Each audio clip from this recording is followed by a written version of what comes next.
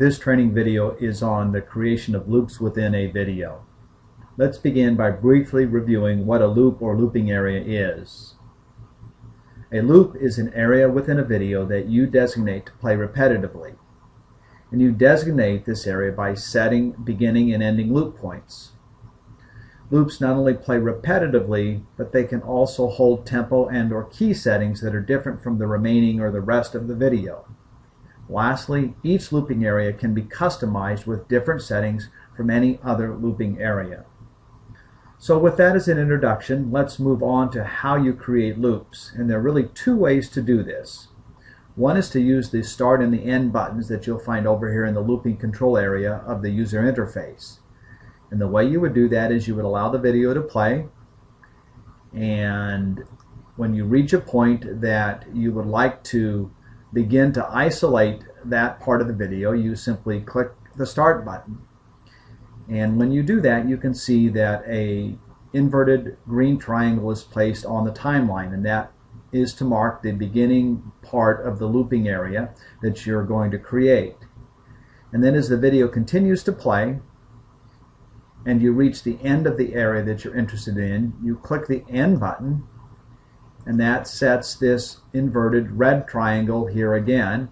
And once you've set both beginning and ending loop points, then it actually creates a shading area over this, so you know that this is a looping area and you can easily see it on your timeline.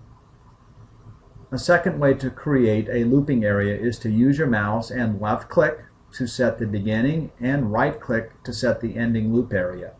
Again, you're going to want some guidance as to where you're setting these loop points, and you're probably going to do that as the video plays so you can see what's going on and decide that that's where you would like to begin a looping area, and correspondingly this is where you'd like to end it.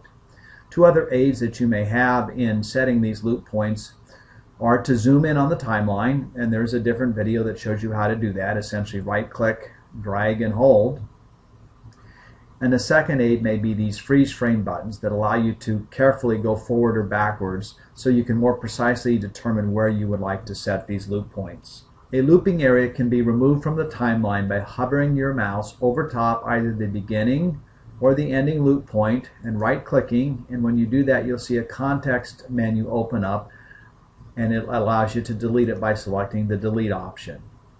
A second way to delete or remove a loop is simply to select that loop, and you select a loop by placing this progress indicator inside of the looping area, and once you've done that, if you click the delete button over here, you will then delete that looping area.